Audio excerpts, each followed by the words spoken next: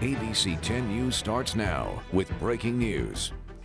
Less than an hour ago, President Trump seen for the first time since announcing he has contracted COVID-19. He was headed to Marine One on his way to Walter Reed Medical Center. As the president walked across the lawn, he gave a thumbs up to the camera. Late last night, the president tweeted he and the First Lady, Melania Trump, have tested positive. Trump now 74 years old. We start with ABC News reporter Elizabeth Schulze. Tonight, President Trump is at Walter Reed Hospital. Sources telling ABC the president is experiencing fever, chills, and congestion.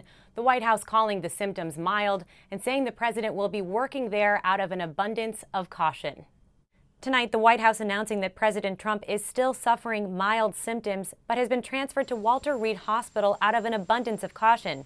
And at the recommendation of his physician and medical experts, the president will be working from the presidential offices at Walter Reed for the next few days. The White House physician saying the president is being treated with an 8-gram dose of Regeneron's antibody cocktail. The announcement that President Trump tested positive coming hours after news broke that one of his most trusted aides, Hope Hicks, had become infected. I fully expect that as this virus continues to go on, other people in the White House will certainly have a positive test result.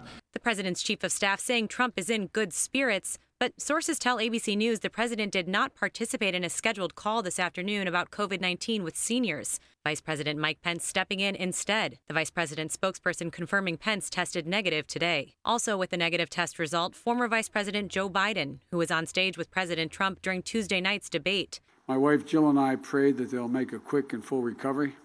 Some pointing to this Rose Garden ceremony Saturday for Supreme Court nominee Amy Coney Barrett as a possible source of the infection. There was little social distancing and mask wearing at the event, and at least 4 people in attendance have tested positive for the virus. Top aides also tell ABC News they observed the president not feeling his best after a rally in Minnesota Wednesday night, saying he appeared exhausted and fatigued. Hello, Duluth. Thank you. The president has been heavily criticized for repeatedly downplaying the severity of the virus. It affects virtually nobody. It's an amazing thing. Trump, at 74 years old and overweight, has often said he feels no vulnerability to the virus, even making fun of Biden for wearing a mask at Tuesday's debate. I don't wear masks like him. Every time you see him, he's got a mask. He could be speaking 200 feet away from it. He shows up with the biggest mask I've ever seen. But today, even the man with the best medical care in the world could not be shielded from the virus that has claimed the lives of more than 208,000 Americans. A White House official tells ABC News the president has not transferred power to Vice President Mike Pence at this time. In Washington, Elizabeth Schulze, ABC News. Back to you.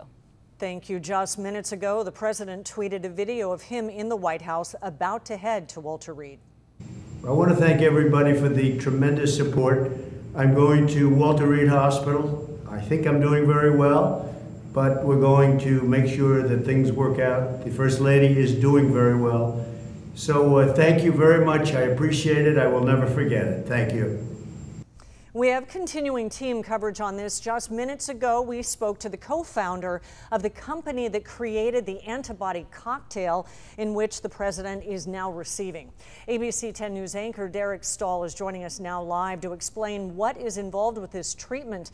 And the president is on Regeneron, and we are told this will affect his immune response. Derek, you have the details to this.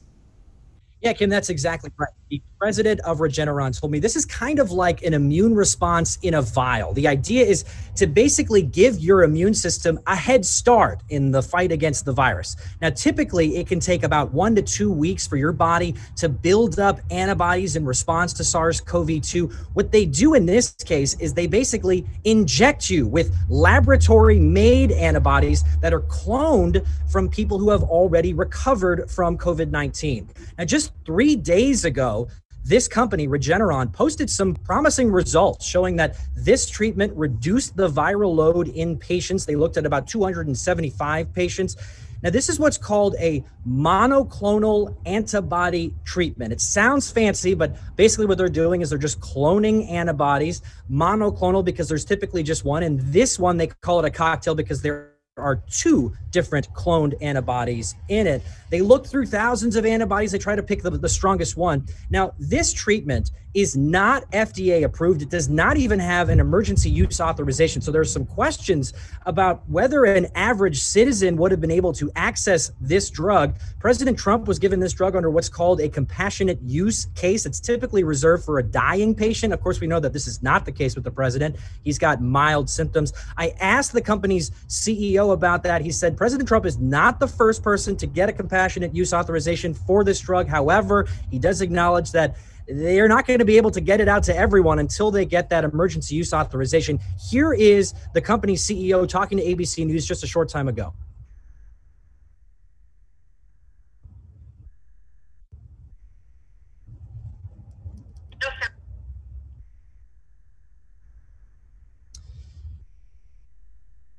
Now, there are about 70 companies working on antibody treatments for COVID-19, including some right here in San Diego. One of those companies is called Active Motif in Carlsbad. For now, Derek Stahl, ABC 10 News. All right, thank you. We know you're on this, Derek, and we will get back to you. And this brings a lot of questions about what would happen if President Trump couldn't serve, if he were to become incapacitated. The 25th Amendment would then kick in. ABC 10 News reporter John Horn is live to break that part of this down for us. John. Hi, Kimberly. Yes, and this is actually quite straightforward. The 25th Amendment is not long. This is basically how it works. It gives two options. If President Trump determines that he himself is incapable of acting as the president, he can write a letter to the Congress and transfer the power to Vice President Mike Pence. Now, this would last until President Trump says, I can again. Then he'd write another letter and get the power back. Now, it gets a little bit more complicated if President Trump is incapable of writing that letter. In that situation, Vice President Pence would gather the cabinet with a vote of the majority of the cabinet. Vice President Pence could then take the power if President Trump were to be unable to serve or do that in his own capacity. Now, this has only been used 3 times. We have a graphic that we can show you that lays it out. This is according to ABC News. 3 times. The first time in July 1985, that was when President Reagan had surgery to remove an intestinal polyp.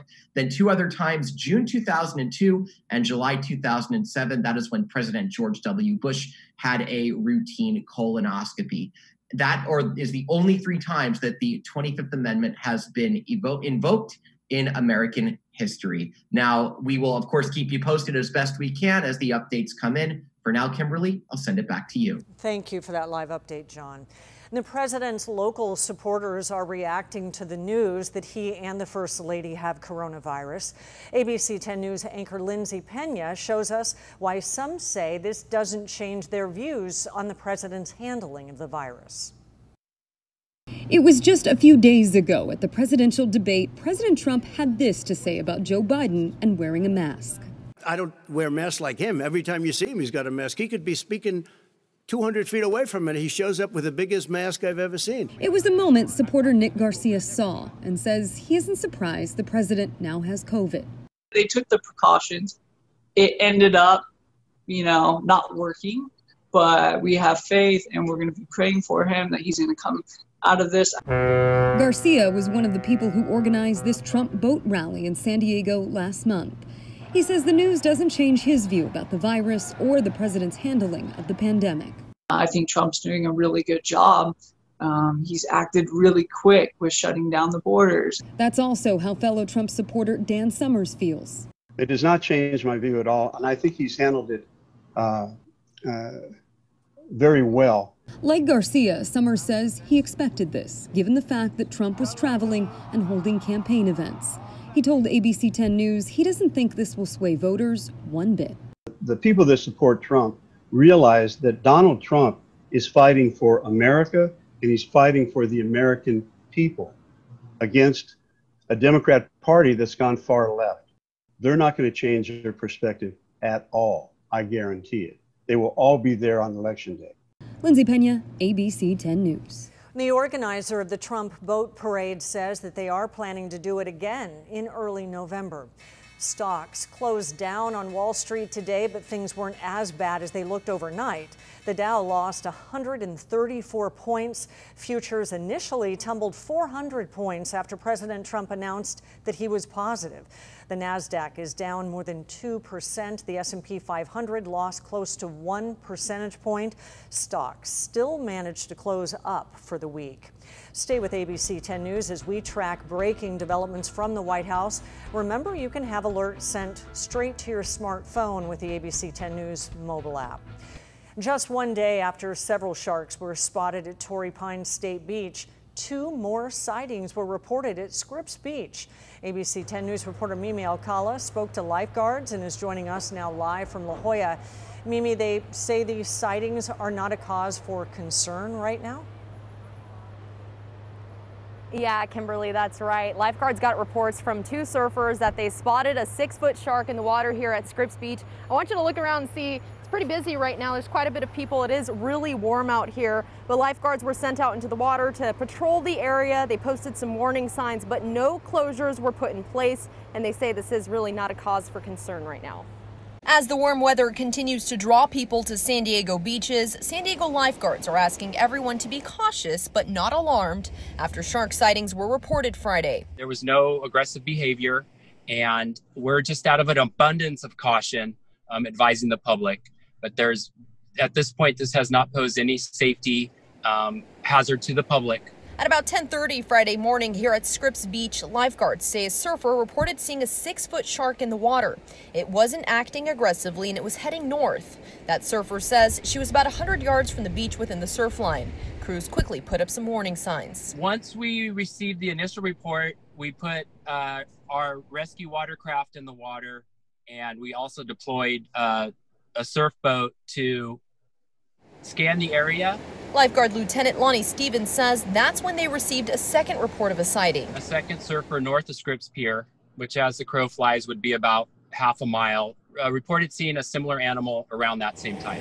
This comes just one day after several sharks were spotted at Torrey Pines State Beach near surfers, swimming about 50 feet from the shore just north of Black's Beach. We're lucky to have Scripps Institute of Oceanography right here at La Jolla.